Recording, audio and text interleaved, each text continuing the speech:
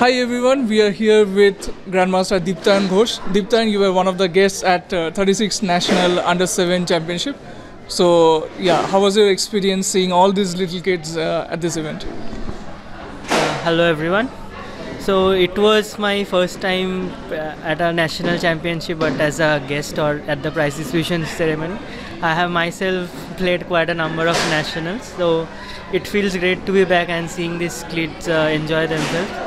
I hope the future stars of Indian chess will come out from this tournament.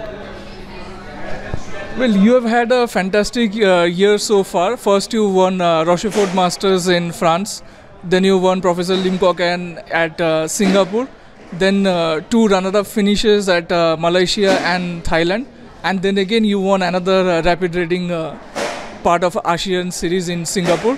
So yeah, can you just tell us your experiences playing at all these events?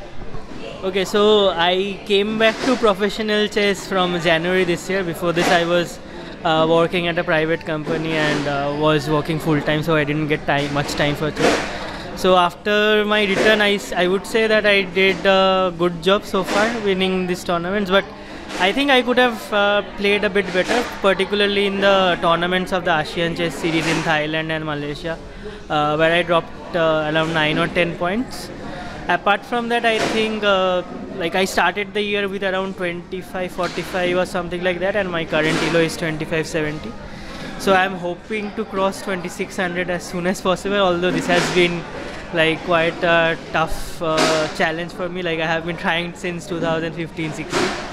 So like I am playing a few events in France in October and then in Portugal.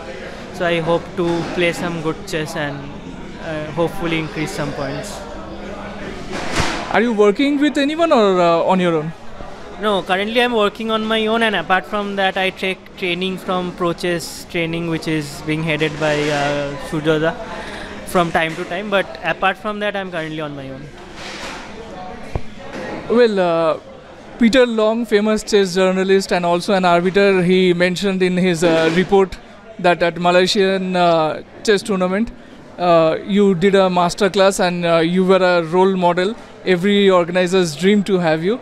And then I met Kevin Go Wei Ming at World Cup, and he's the CEO of Singapore Chess Federation. He also praised you that you played so well in Singapore. So what do you have to say about getting all these praises from various organizers?